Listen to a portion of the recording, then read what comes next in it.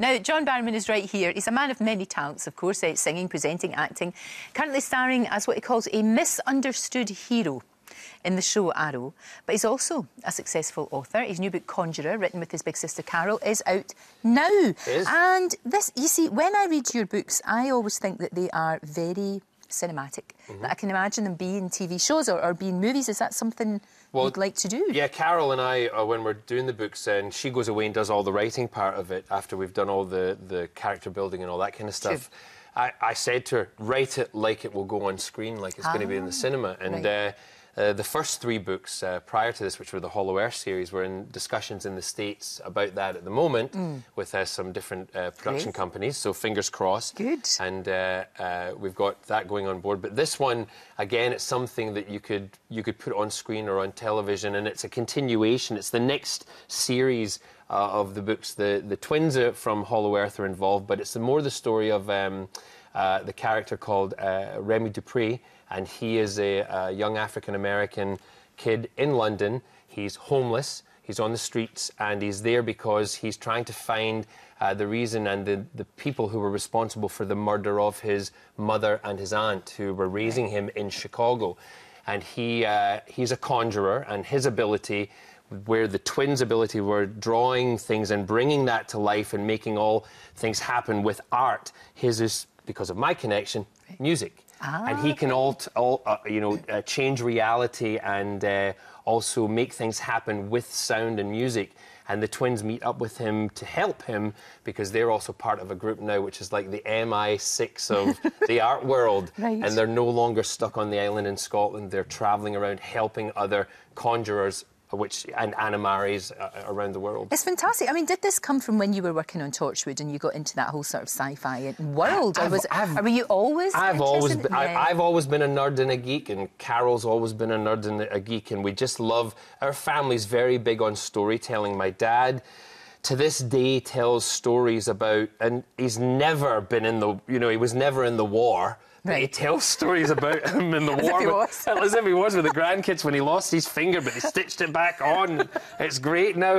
It's just... So we're big storytellers. That's great. And that's where it kind of stems from. Ah, no, that makes sense. Yeah. You talked about grandkids. Is it something that you are thinking about? You know, because you... Not grandkids, because you're too young. But to give your daddy some more grandchildren. Is it something... Because you're so busy, though. That's the trouble. Well, that's the other thing. Is it fair for me to have... To say... Scott and I, if we had kids... for me to then leave them at home with him. You're working all over the place. Well, I'm working all over the place. But, you know, people do it. People travel and people... You know, I'm not saying we're not going to, but in a way, we've kind of done something in Palm Springs. We've created a house called Sanctuary where it's foster kids who are in group homes.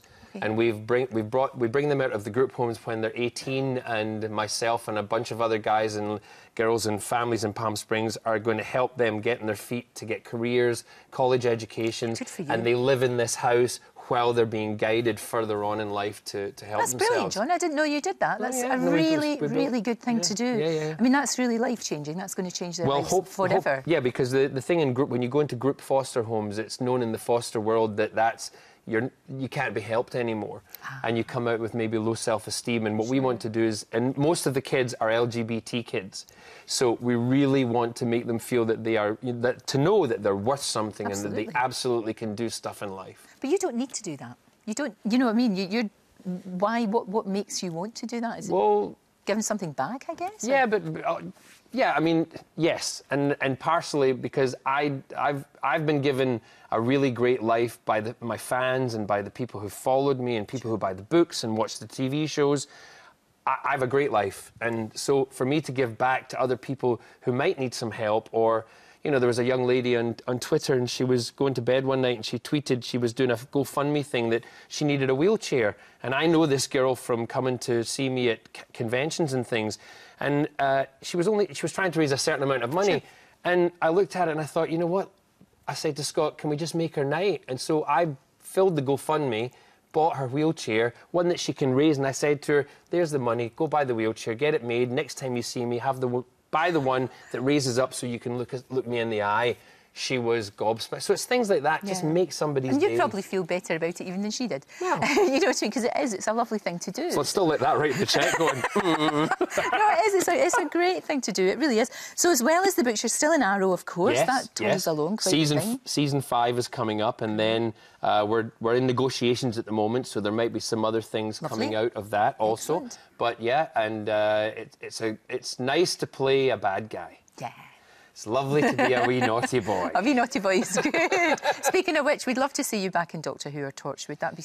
I mean, that character was brilliant, wasn't he? Yeah. Listen, I've always said this, if they ask, sure, I would go back at the drop of a hat, because Captain Jack Harkness changed my life, and he and Rose Tyler, Billy Piper, and myself are two of the what is it? And the Radio Times, we are the two highest voted and most popular companions of the Doctor ever. Wow, that's okay. Even don't quote me, not ever, but with the gender, because someone will be like, no, you didn't. Oh, you got to be so careful when you're talking to Whovians. Yeah. You're right. Yeah. John, this is out now. It is great to see you. Yep, great. Thank you very much. So much. Appreciate it. Brilliant.